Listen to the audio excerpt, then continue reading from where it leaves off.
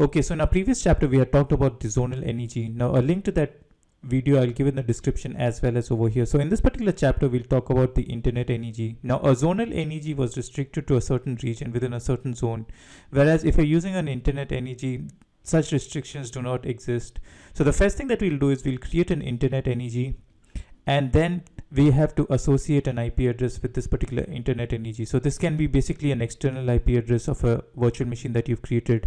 Now, unfortunately, within one NEG, you can only associate it with one particular IP address, that is external IP address. Now, if you want to have multiple instances, then you need to create multiple NEGs and associate each of those NEGs with your virtual machines or your external IP address. So in this example, what we will do is we will create one internet NEG, we will create a virtual machine, and we'll associate that virtual machine with the internet NEG. And after that, again, it's going to be the same routine.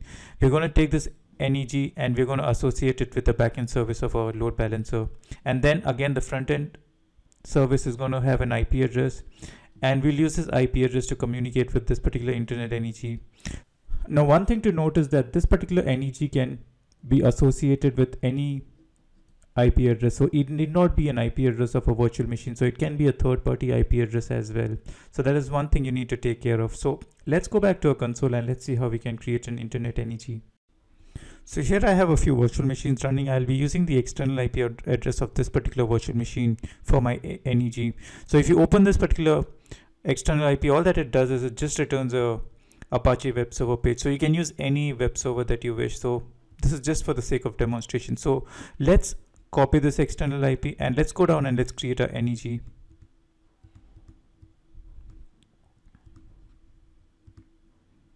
Let's click on create NEG and let's call this the internet NEG.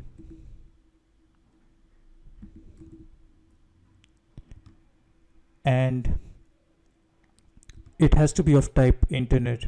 So next thing you need to do is you need to mention the default port. So let's just mention this as 80.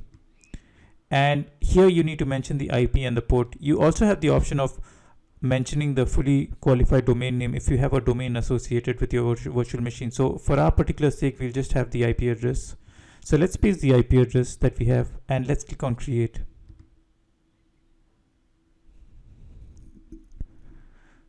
So let's refresh this. And if you open your internet NEG, and if you go down, you can see that you cannot add more than one. However, you have the option of removing it and adding a new network endpoint if you wish. So that's it for the NEG. Let's go back and create a load balancer. Let's click on create load balancer. This is again going to be an HTTP load balancer. Let's click on start. So this is going to be from the internet and it's going to be a classic load balancer. So let's create a backend service. So let's click on create backend service. And here we need to choose the internet NEG over here.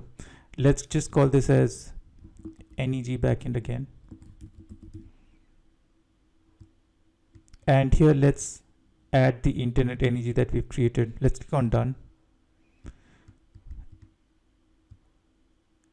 And that's the only thing we can do. So let's click on create and let's click on OK. And let's go back to our front end. So front end is basically just going to give us our IP address that we'll use.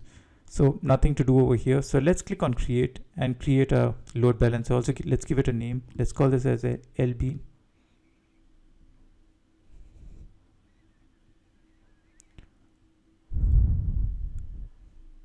Okay, our load balancer is done. Let's open this load balancer.